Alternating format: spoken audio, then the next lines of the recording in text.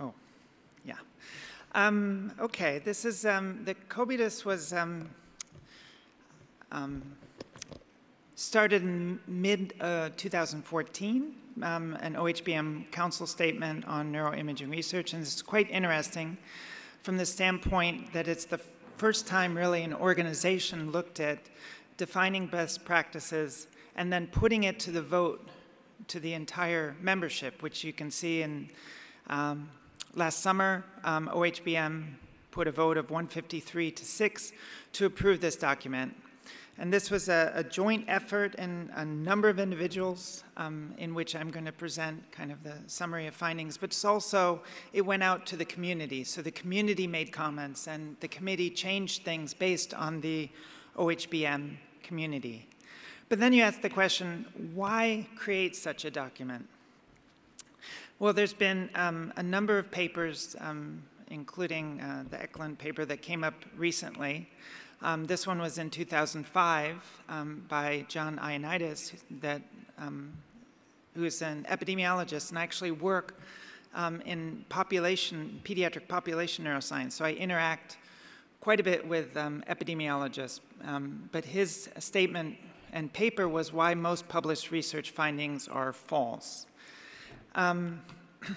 Some people, when I describe this, will say, of course he's Greek. That's a Greek tragedy. You would expect such a thing.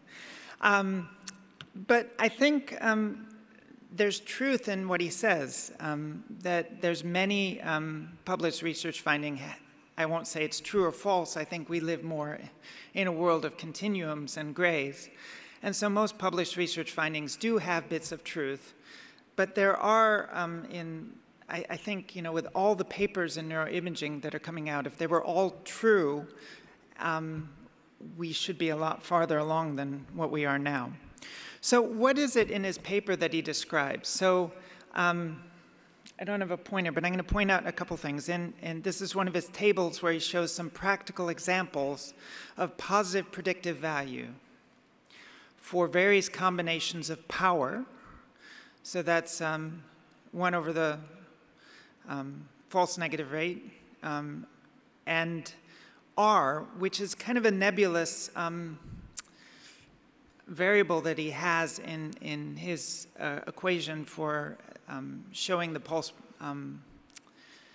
positive predictive value. So R is really, what R is in his studies are how many true findings are there compared to how many findings that are being tested in the literature. So in essence, how many hypotheses are you testing? And of those hypotheses, how many are true compared to how many are false? And then U, which is the third column, is bias. And I'm going to be going into bias more in depth and giving you some real life examples, the good, the bad, and the ugly, some from my own work and work of my group. But just to give you some examples, if you have an adequately powered randomized control trial, this is the top one, with 80% power, the R value, so the number of hypotheses that you're testing is actually 2. One is true, one is false. And there's very little bias. No bias is 0. Then you have a positive predictive value of 0.85. If you go down the list to, let's say, discovery-oriented exploratory research with massive testing, and you have large amounts of bias there, which is 0.8, you're testing multiple hypotheses, and you're underpowered, then your positive predictive value drops way down to 0.001. So with this in mind, and moving forward and looking at bias, the COBIDAS was covering best practices in a number of different areas.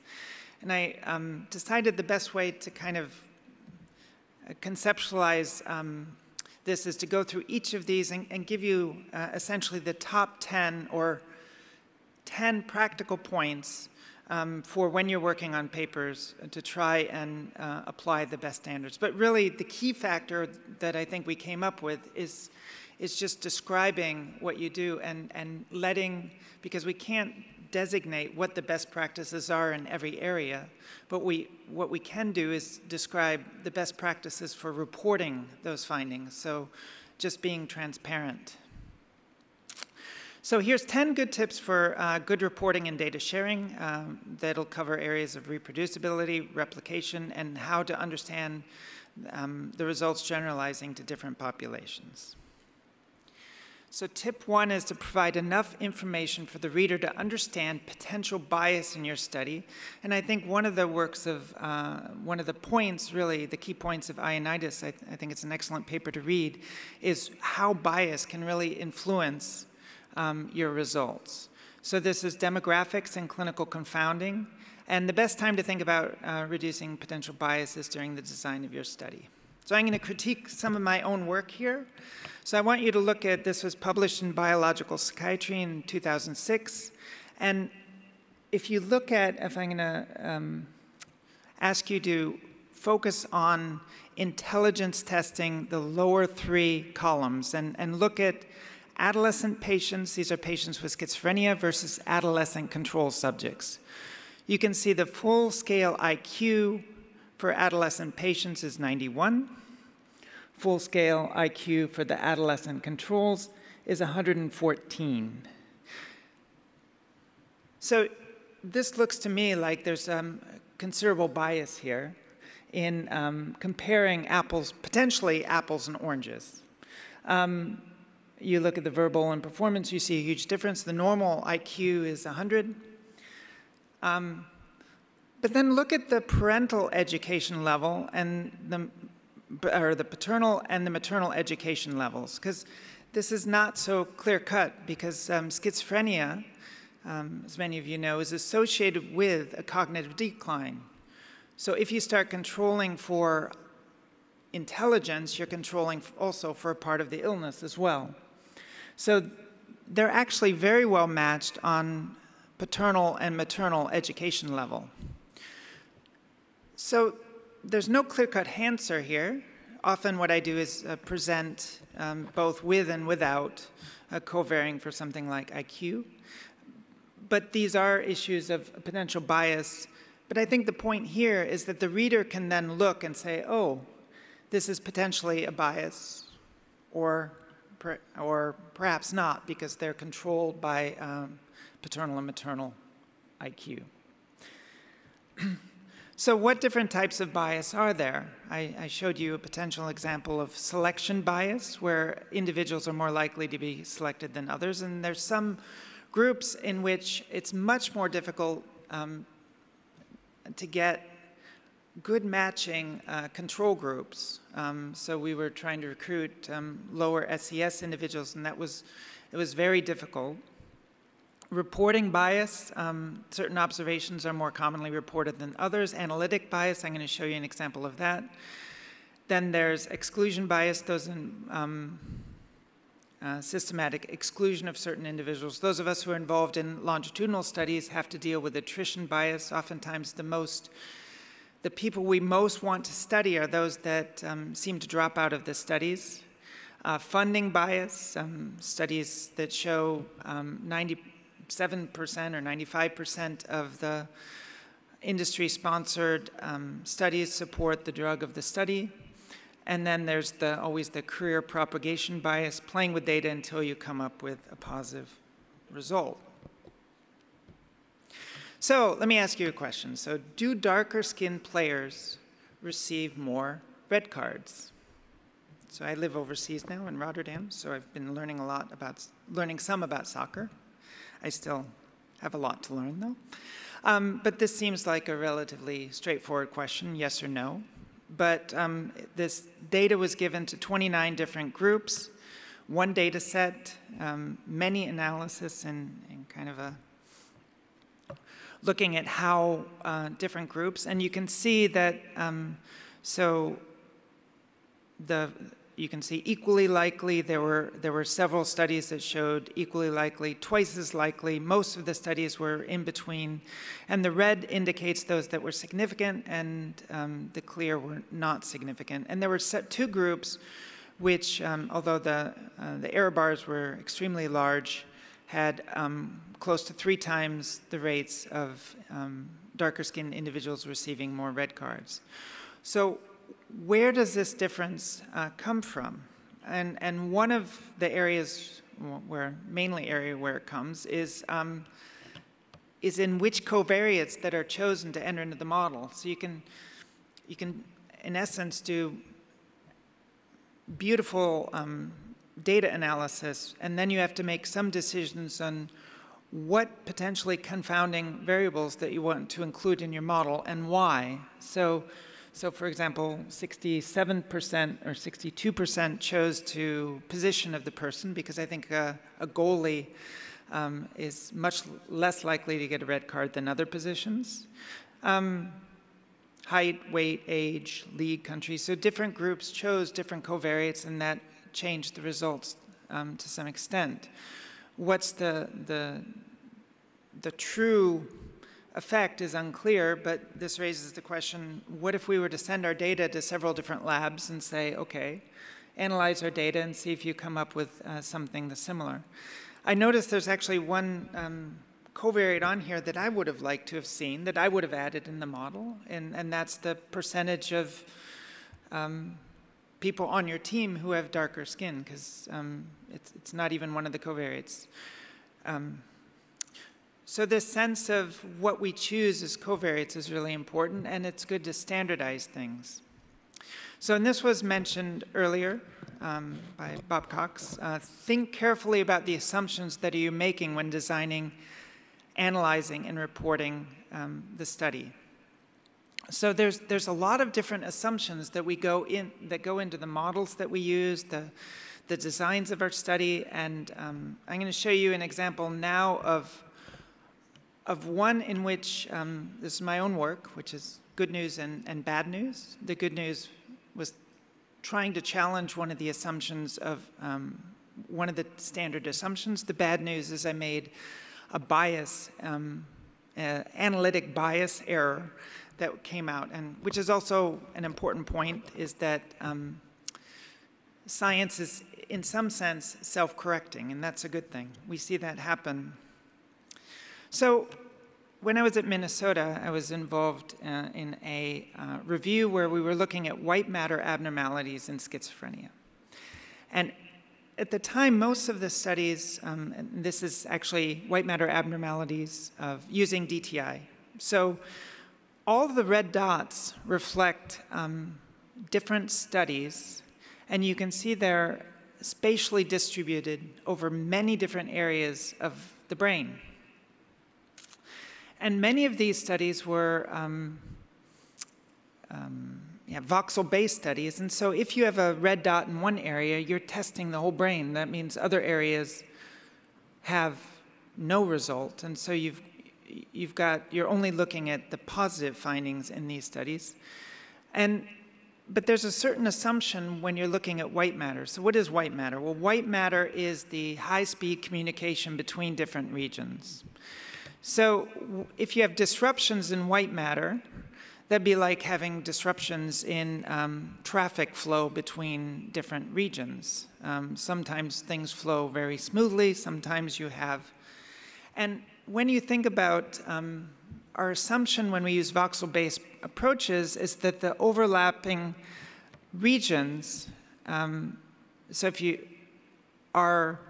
you're overlapping all the voxels and you're doing statistics spatially expecting that some spatial overlap in the signals, and that's an assumption that we have. So it's almost like saying, let's take all these beltways of different regions, we're going to overlap them, and we're going to see if the traffic jams are all the same in all those areas. But you could have traffic jams in different areas, but they could have essentially the same effect on the functional activity of getting to work.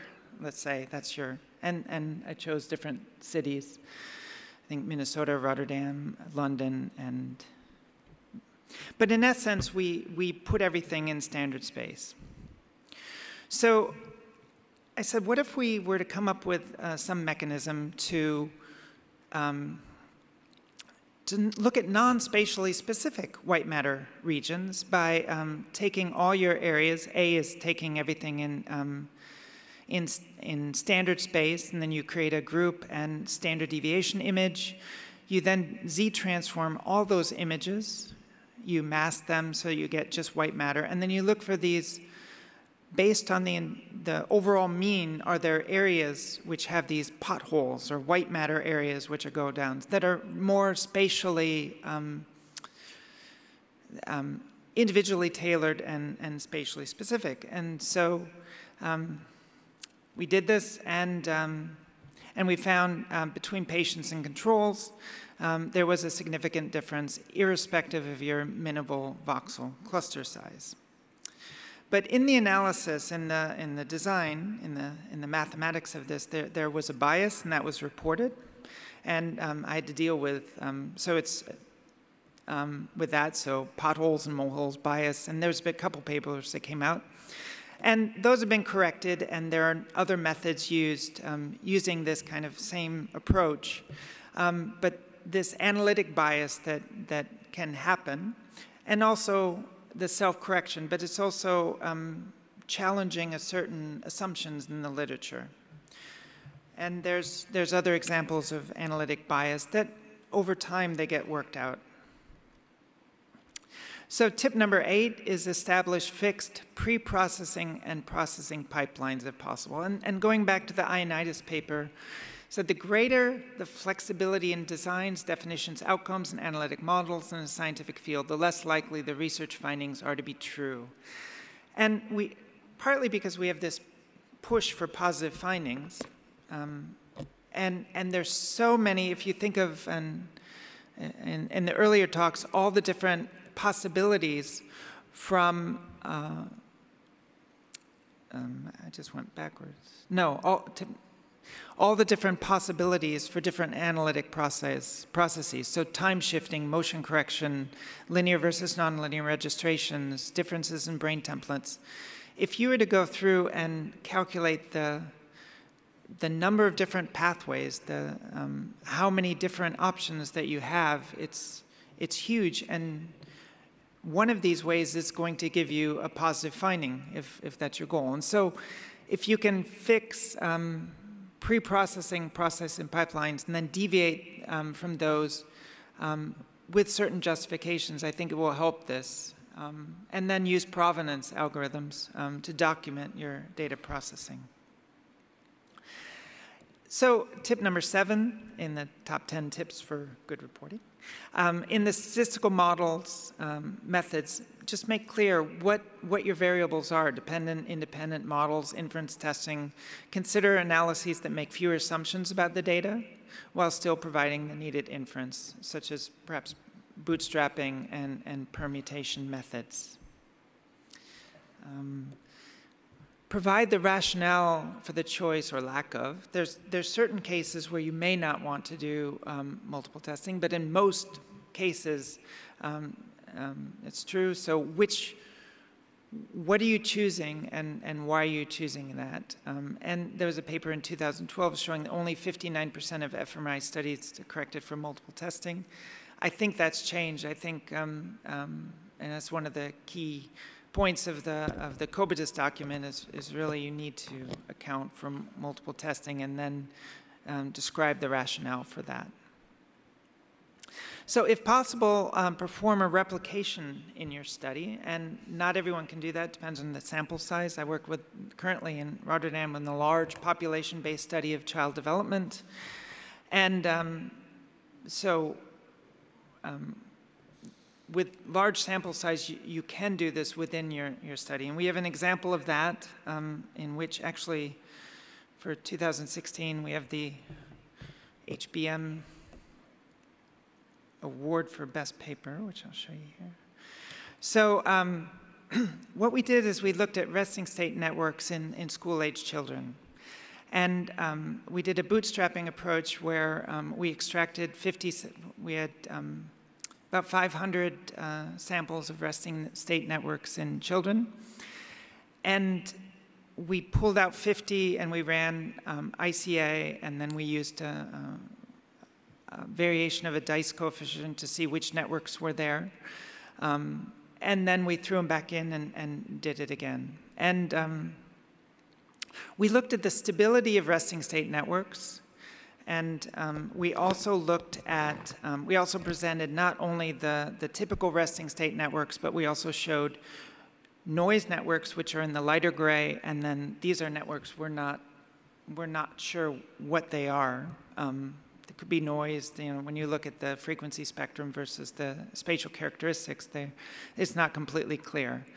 But there's good news that, like the auditory, the default mode network, parietal, visual, right, many networks are very robust. Out of almost 100% of the time, 100% or almost 100%, they're always there. There are some networks, like the sensory network, that was much less stable. And there was also noise networks that are highly consistent, usually the flow artifacts, but other ones are there. So, and the data, we actually did, this is work of Ryan Metzel, who actually worked a lot to run all these analyses and get all these done, but these are all freely available to download through Nitric. So this is really actually very important. Provide enough information that your study could be both reproduced and replicated. Reproducibility, and we went through on the COBIDAS document, what is reproducibility, what is replication, what does it mean? I mean, I mean, for example, test-retest reliability, there's a nice figure. You could have it done within the same session, or you could have them come back a week later, and what does that mean? But reproducibility, in essence, is an investigator independently obtains the same results with the same data. That's like the soccer example. And replication is a different investigator independently obtains similar results with different data. And people have probably heard about this was first came out as the voodoo correlations. But one of the things they brought up in this paper was the high correlations are all the more puzzling because the methods sections rarely contain much detail about how the correlations were obtained. And then more recently, the estimating the reproducibility of psychological science in the open science collaboration, in which I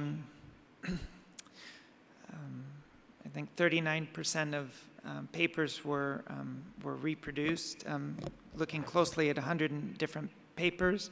But they also reported potentially problematic practices include selective reporting, selective analysis, and insufficient specifications of the conditions necessary to obtain the results. And this is, I think, one of the main points of the COBIDAS document is just describe what you do so that other people can understand. They can come up with their own decisions, because we're not going to define we're going to define best practices of reporting, but there's so much variability in how people of the data itself and how you analyze the data. And here's the open science collaboration, the actual data, which I find kind of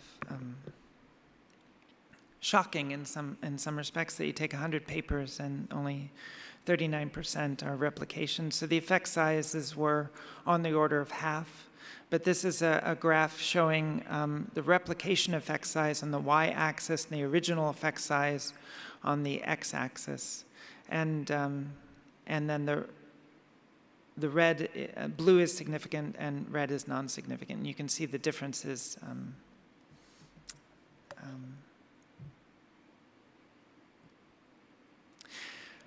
So data sharing. So I think this is a large push, especially I was just at the hackathon, and this is one of the main pushes of open science, the open science SIG. Make your data available for other researchers to use. If it's available, then people can go in and look and rerun the analyses or run different analyses and try to understand more aspects of the results that you do get or don't get. But it's best to think about data sharing before you start your study. I mentioned in a large population-based study in child development, I interact a lot with epidemiologists who are less willing, I think are less willing to share data. It's not as much in the culture as in the neuroimaging or the emerging neuroimaging culture. But it's best to, when you're writing your IRB, when you're writing your medical ethics, put in statements for consent. And I think for the US and Canadian side, this with the NIH funding and requirements of data sharing, this is moving that way. So, and then put funding to support data sharing in your grant. We were part of the MIND Research Network, and we were sharing data, and it's actually quite a bit of work and to be involved in data sharing. And I think that's one of the obstacles in data sharing, is that there's so much work. But if you think about data sharing from the perspective of three different groups. You have researchers, you have funding agencies, and you have the public. So if you think about it from the public perspective, as long as you keep things confidential, data is de-identified, there should be, I think, the general consensus is from the public, they're going to be very much in favor of shared data. And funding agencies get more for their money through data sharing, having it accessible, more transparency. It's the researchers, it's us who have the most to either gain or to lose through data sharing. I'll argue that we have much to gain through data sharing. We can address research questions not possible with data from a single lab.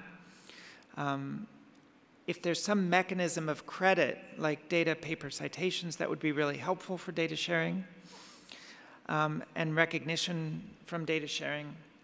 But the drawback is you also, and this I hear in the group, my collaborators that I work with, that you spend a lot of time collecting the data, and then you want to publish with the data and have time. So that can be done with like grace periods where you have time to analyze your data before the data is released. And I know that's currently being done with things like the ABCD study. But there's a lot of open data and open platforms and in essence, this fear that if I make my data public, then other people are going to use it and I won't get credit for it. I mean, a lot of the open source data, software, and all that is really driving the field.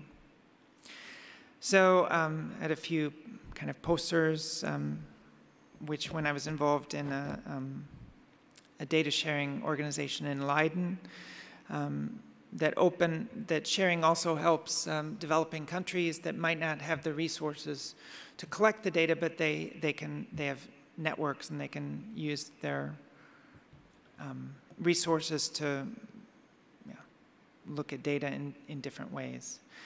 So tip number 2 is if your study design and analyses are solid and you obtain a negative result, then publish a negative paper. I know it's hard. Make sure that a power analysis is included. So I was looking at my data, my papers. So how many positive, what's my relationship to positive versus negative findings? And I have a ratio of 9 to 1. So does that mean that 9 of my hypotheses, I'm very good in choosing hypotheses that are correct, or I don't publish negative findings? I'm not sure. But I can say if you're not publishing any negative findings, then what does that mean? I think and tip number 1, be transparent. No study is perfect. I've shown you my successes and some errors. No study is perfect. Just be transparent in what you do, put it out there, and then the readers can make a decision on different aspects of bias or the findings. Okay, I want to thank all the people in funding agencies and students, and then I think probably now. Now, I'm done with my talk, but probably we could just take questions as an entire group up here now, or I can take specific questions, but.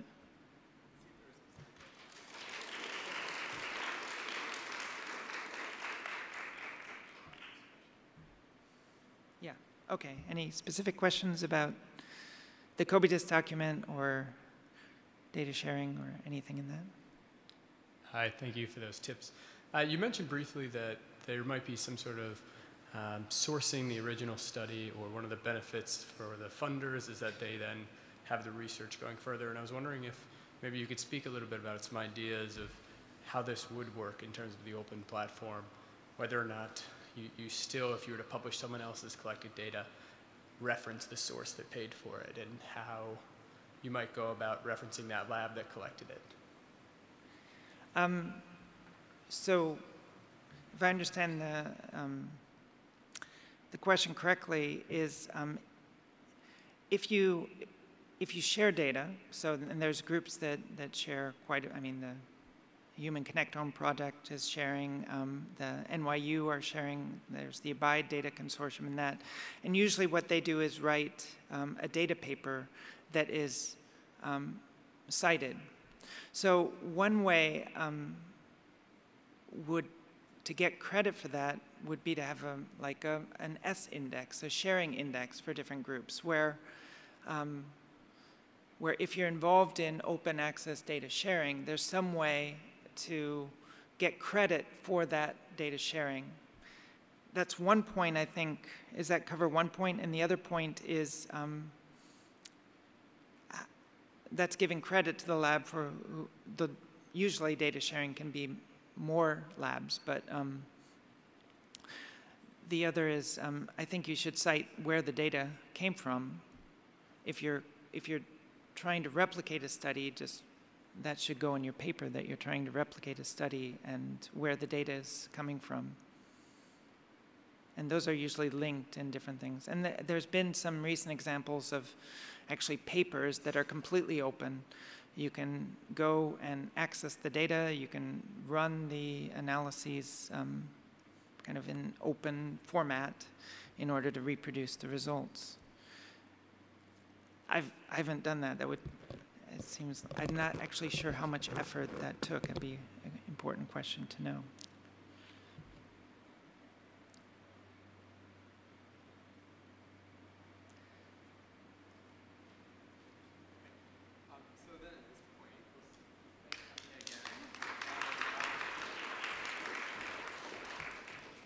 Discussion period.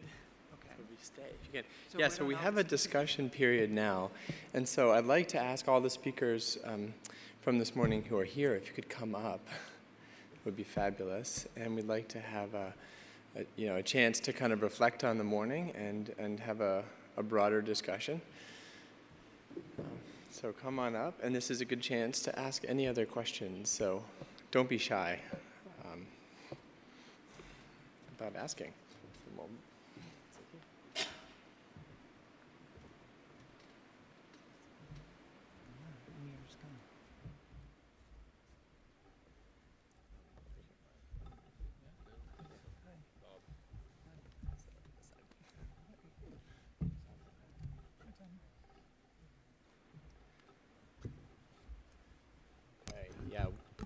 See if these are on.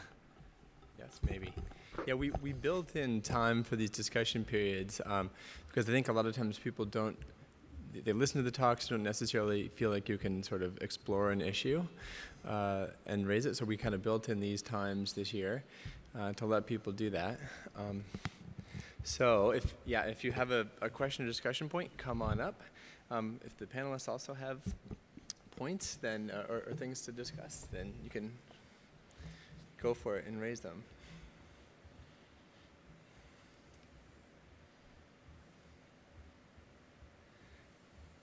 room is too small. The room is too small. How can we get a bigger room? Yeah. When Tonya was talking, it reminded me of something that's been around in the computing literature for a while, and that's the idea of the self-executing paper. That is, a paper that comes with data and scripts so that you can reproduce its results. That doesn't mean they're right. They may be wrong, or they may be understated, overstated, who knows, but at least you can say, oh, okay, they did this, you can execute it and say 4.7.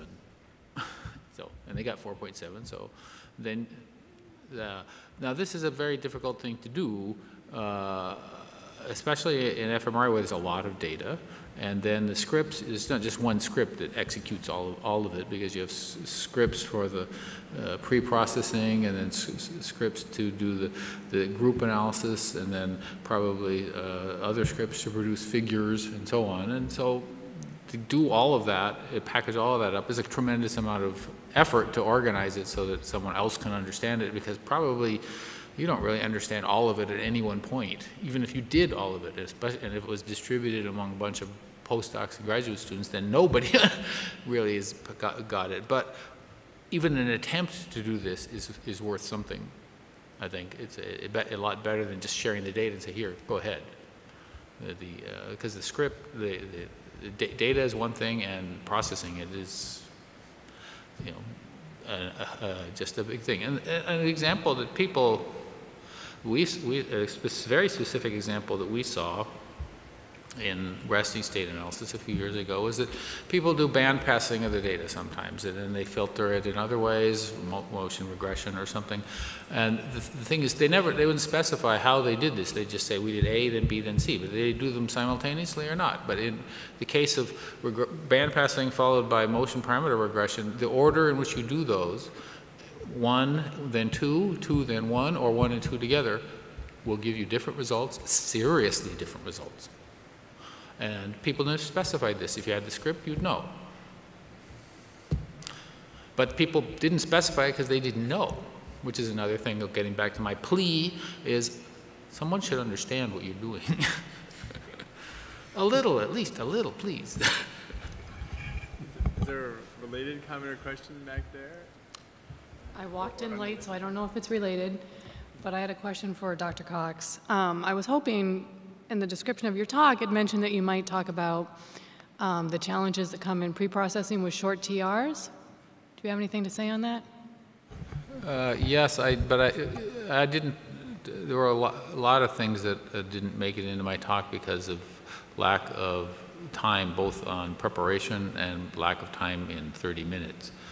But very short TR stuff, as Larry Wald demonstrated, you can clearly see.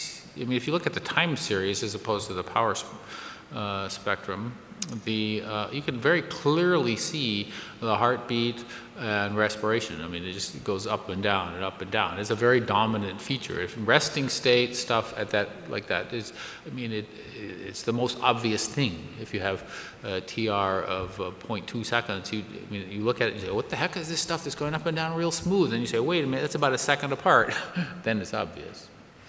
And so, but then if you're going to process that, I mean, that is, the simple models that are used for time series statistics, like AR or ARMA models, aren't going to work, because the data, the fluctuations in the data that are of no real interest, the rubbish, the noise, are more complex.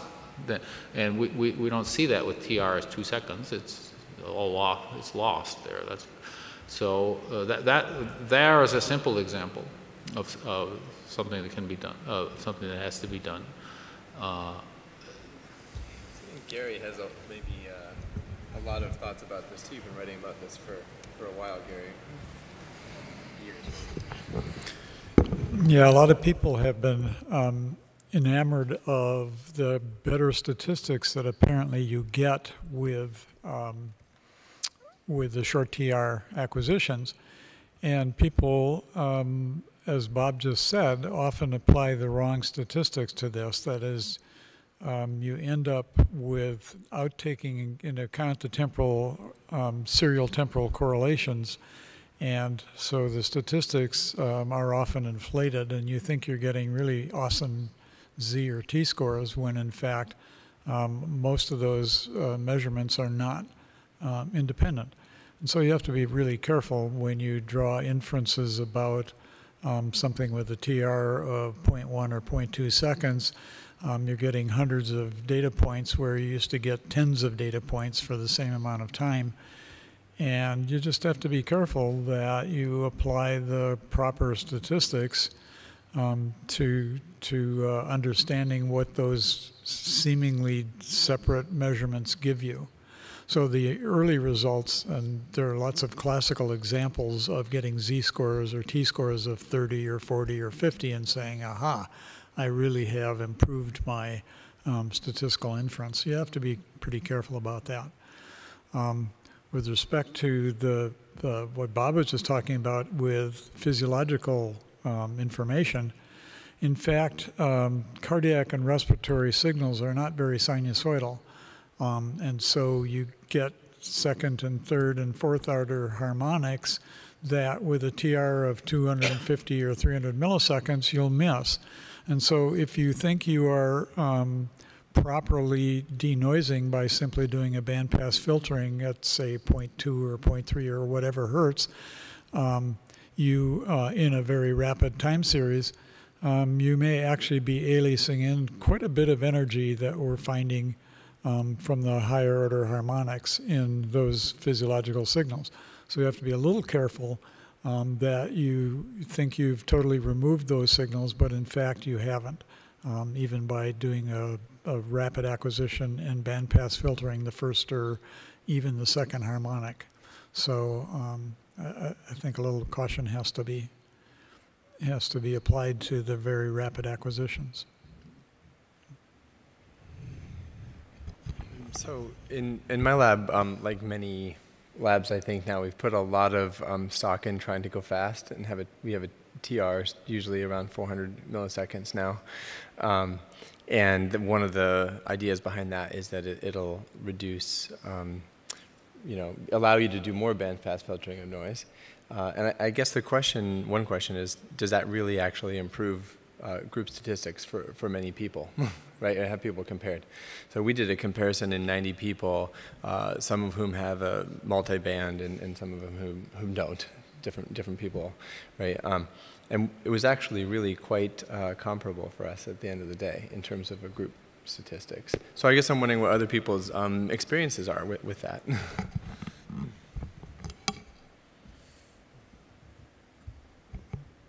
Can't speak with experience, but that's kind of what you'd expect, that in fact inter-subject variability is generally much larger than intra-subject variability, so that even if you measured your processing was in some sense perfect on each individual subject, it may not actually improve your group statistics that much.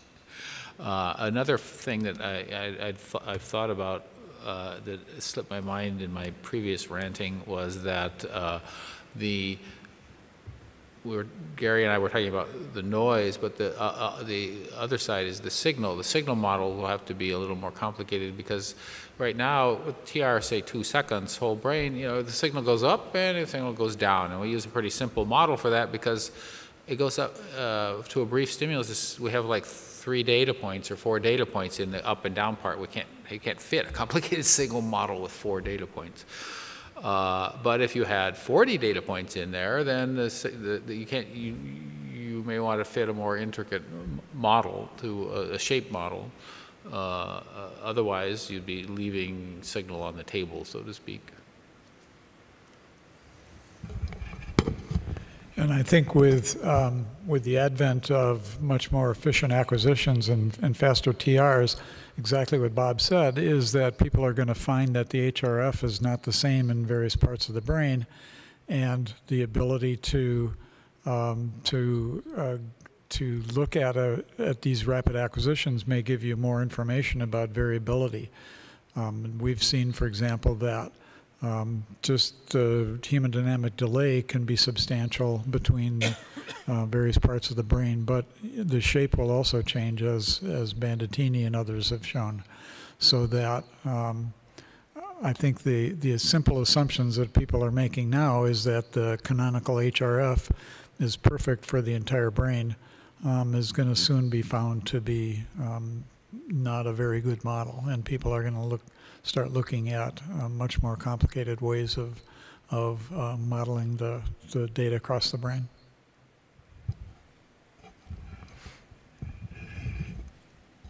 Yeah, maybe I could sort of underscore that point, because I think a number of people over the years have done work on modeling HRF shapes, and there's actually some quite good things you can do.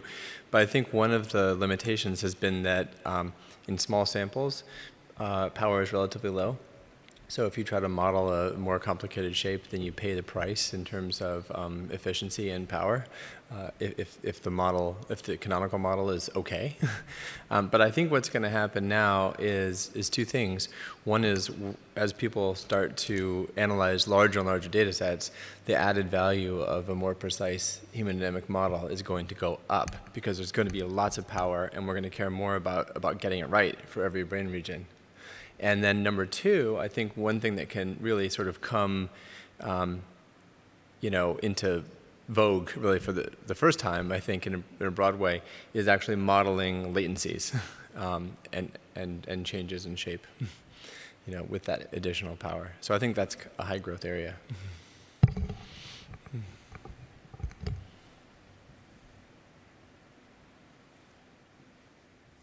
Well, thank you all for the very interesting talks. I had a bit more of a general question.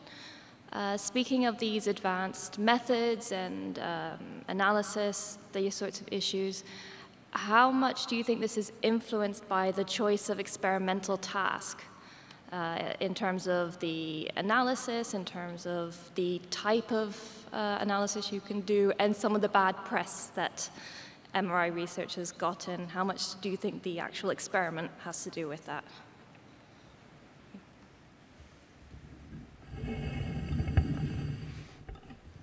Are you asking how or which methods to choose relative to a certain scientific question?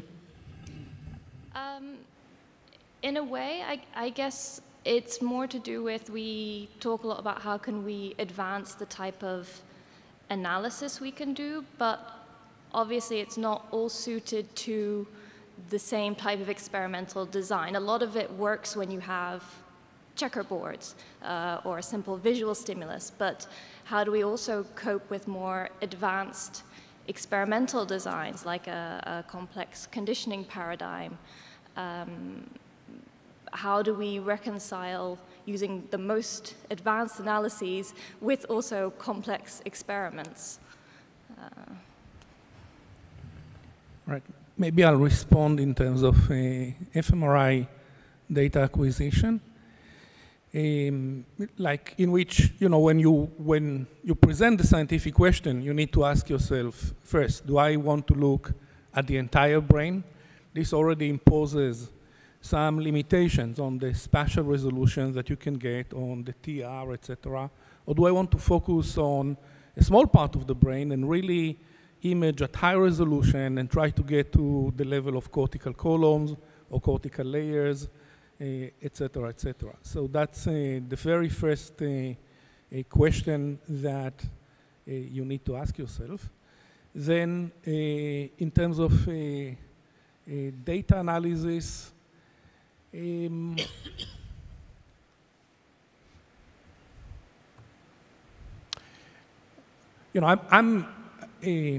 like the approach of looking at various data analysis ways to ask or to sort of try to answer one question. For example, you can do the bread and butter general linear model, or you can do decoding, which shows that you are able to decode various conditions that you may be interested in, which means that your data has the information that allows you to decode it. It's there in the data, in the functional architecture. And maybe Tor can take from here. I could say a drop about experimental design. I think is really critical, and in general, it can have a huge impact. Of course, I'll just say one thing. What I think is one of the sort of most overlooked ideas about how experimental design can impact replicability and reproducibility is even if you have a really good design, an optimized design, let's say. You're still usually in a study only testing sort of one very narrow slice, right? One particular design.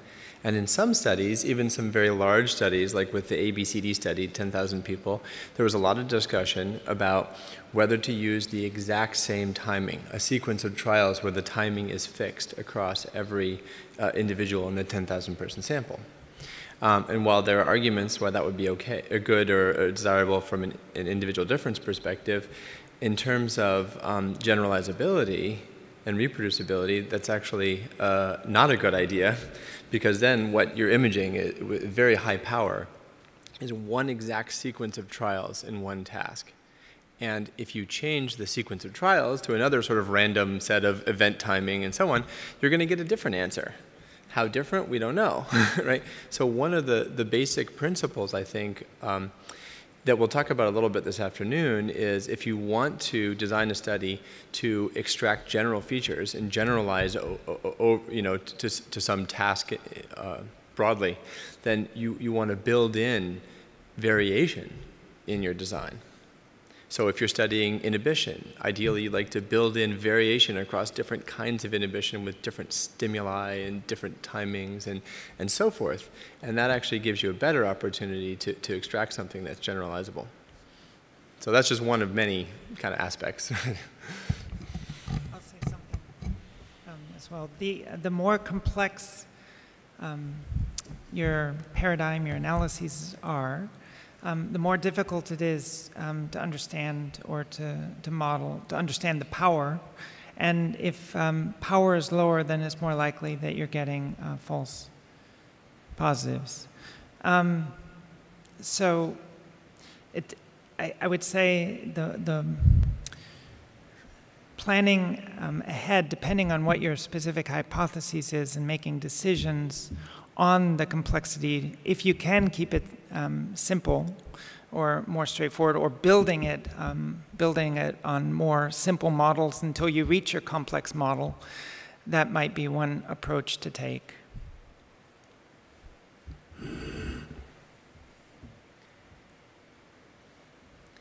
Okay, so I have to ask this question mainly for Gary, and anyone else wants to comment too, but I found that the potential for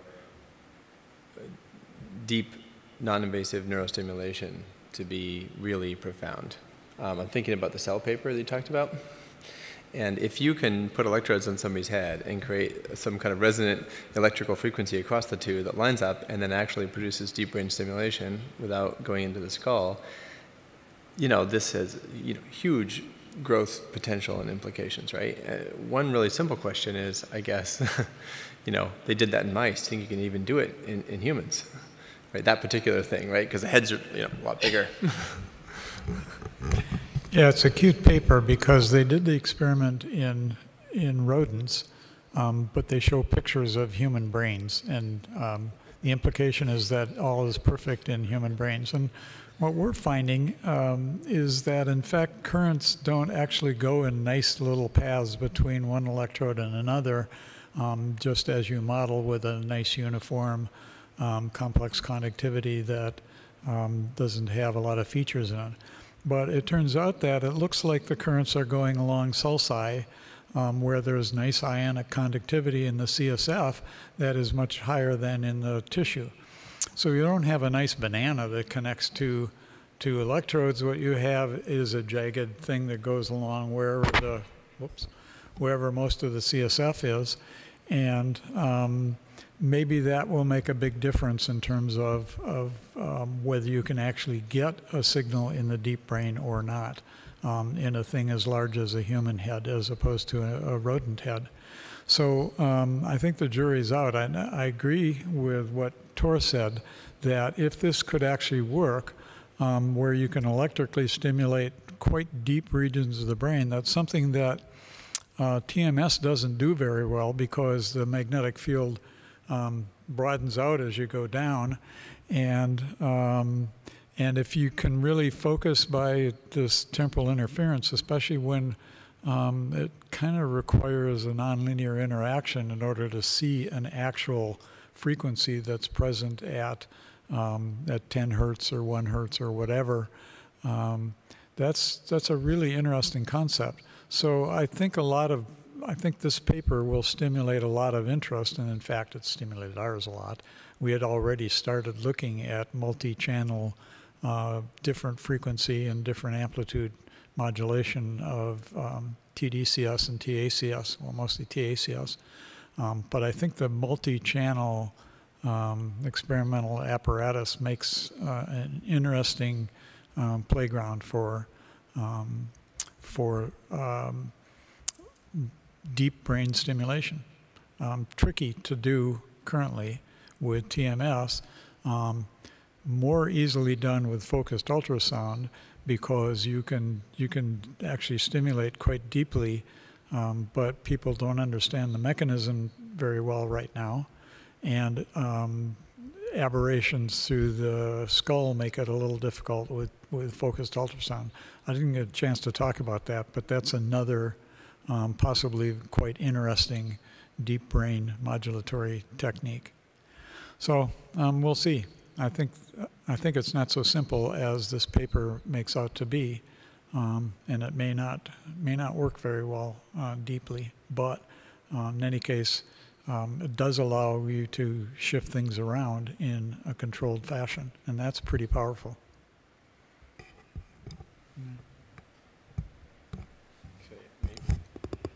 Yeah, go ahead. It's not related to that, so if you have a follow-up, that's fine.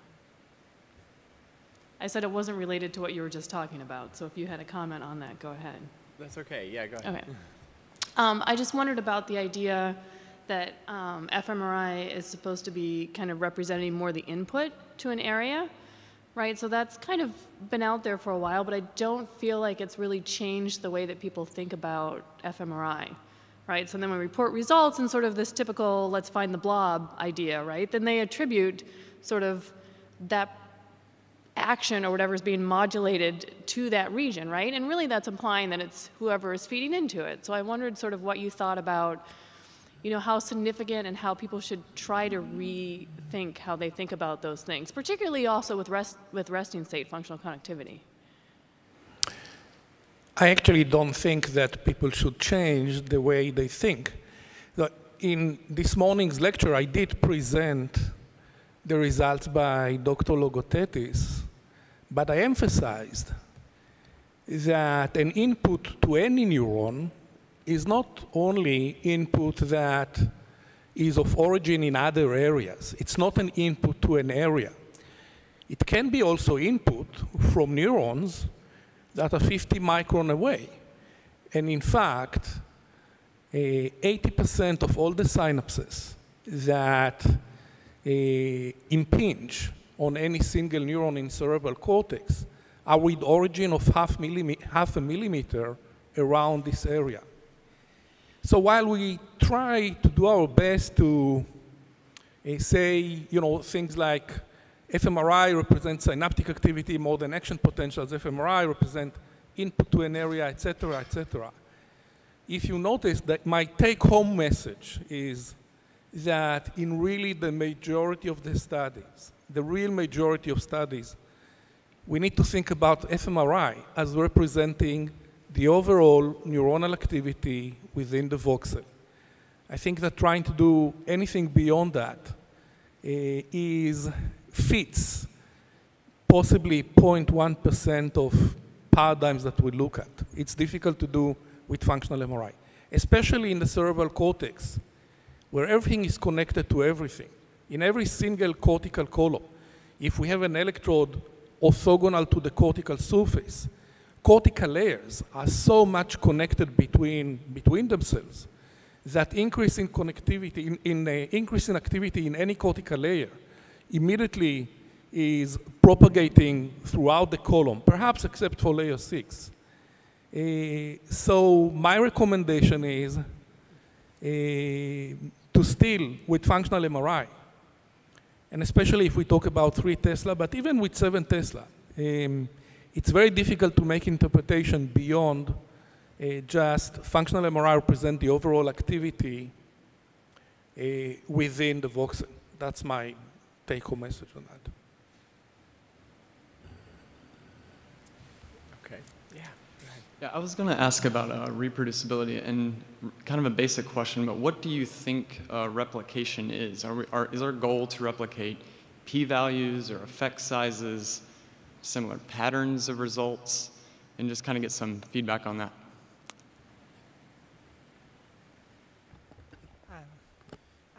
I don't think there's any one answer. I think p-values would be a bit dangerous, or not dangerous, significance, because you can be just above significance or just below significance. So choosing a threshold is probably not the best way to see if something replicates. But looking more at the effect estimates, the spatial locations, and I think with all the different potential combinations of ways to analyze your data. I mean, if you're talking about replication, the most stable findings should be platform independent, should be analysis independent. I mean, those, if you're looking at, for example, I think of studies that we've done, what are the effects of low folate during pregnancy and downstream effects on brain development. So you would hope that those would replicate irrespective of the different types of platforms or analysis strategies that you use. Now I'm coming, did you say reproducibility, replication? I'm sorry. Yeah, that's good. I think it was about what should we be reproducing, right, or replicating. Because, yeah, replication is different. Then reproducibility comes back to really using people's own data to come up, and their analysis strategies to come up with the same results that they had. And I think showing, like the Open Science Consortium, they showed both, you know, is it significant or not, and they also showed what are the differences in the effect estimates. And I think showing effect estimates shows you the variability of the findings. And one idea to quickly follow up on that is we shouldn't be reproducing people's experiments exactly, but their conclusions, right? I mean, you want to be able to know that you can do something over and over again, and it'll work, you know. So I'm very utilitarian in that way. We want to know what we should believe at the end of the day is what this is all about.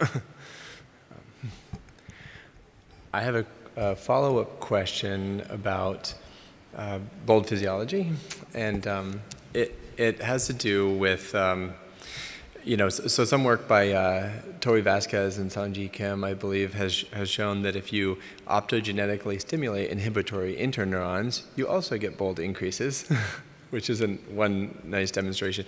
So I guess, what about high field imaging of different cortical layers? So I think some people think that might give you some leverage into saying, deciding what's a kind of inhibitory activity and what's excitatory. Well, I would separate, or I'll allow myself to split your question into 2 parts. The first part is about optogenetic stimulation of inhibitory neurons. And that's actually, I presented a slide on that today from Anna DeVore's laboratory. And what the results from Anna DeVore show is that you get first a transient phase of increase in bold signal. But, or actually, in their case, it was the dilation or constriction of arterioles. So you get first a dilation of arterioles after optogenetic stimulation of inhibitory neurons. But then it is followed by a long and quite significant constriction. Okay? So now, no matter what, it's not news that inhibitory neurons require energy and require oxygen and glucose to function. However, one thing that we need to take into account is what is their effect, the overall effect on the network. And inhibitory neurons impinge their synapses on pyramidal cells in very strategic locations. So most of them have synapses right at the soma, or even at the soma hillock. So their effect is very strong. Although we have in cerebral cortex only about 20% of the neurons are inhibitory, they have a very strong effect on the overall activity in each location, simply because their effect or their synapses impinge on very strategic locations in terms of the production of action potentials, in terms of pyramidal cells. Another thing to consider is that, at least in my studies, I'm very careful not to mention that negative BOLD is equal inhibition. What I'm saying is that negative BOLD, in the paradigms that I used, was associated with decreases in neuronal activity, which could be also decrease in input to an area, not necessarily active inhibition within the area. It's actually very difficult, except for now with optogenetics techniques, it's very difficult to dissociate decrease in input, tonic input or excitatory input, than local inhibition. Even if you go to recording, intracellular recording from a neuron, even then it's difficult. So the only ways that I think it can be done is via a causal manipulation, such as with optogenetics. Now, the second part of your question has to do with imaging of cortical layers. I allowed myself to split between the two because I think that they are orthogonal. The reason is that in every cortical layers, you have both pyramidal cells or excitatory cells, and you have also inhibitory neurons. So these are two different questions. Now, in my view, imaging cortical layers is difficult. It's much more difficult than imaging cortical columns. I strongly believe that functional MRI at 7 Tesla and higher, and especially with a recent method of improved RF, and like we are at the level of imaging cortical columns. There are papers going back to the beginning of the 2000, and then throughout the 2000 until now, of imaging cortical columns with very high reliability. I believe I see Dr. Menon here. He published a couple of papers on that. And so I believe that functional MRI at 7 Tesla and higher is capable of imaging cortical columns.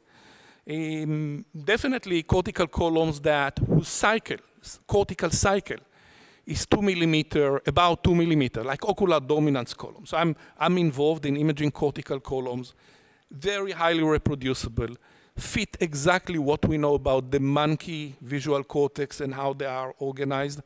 So I'm a very strong believer in that, except for maybe orientation columns that are harder to get.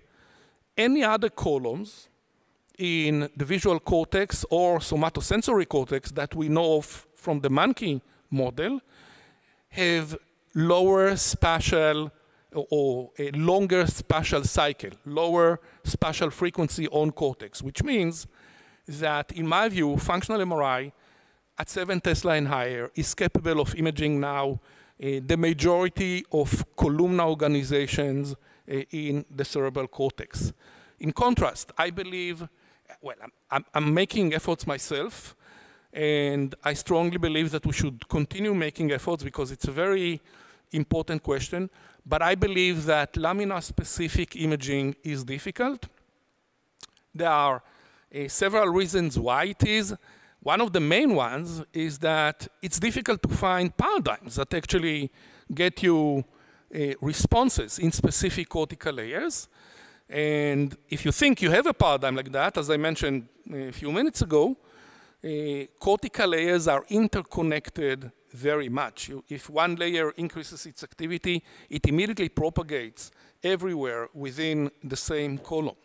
So it is difficult to image cortical layers. Another reason is that a part of the veins from which, of the venules from which we get our data are organized in a manner which is orthogonal to the cortical manifold, which means that they actually smear, they smooth any activity across cortical layers. So that's another difficulty, and I'll stop here. So I think that we are at an era in which it's difficult, but it is doable to image cortical columns.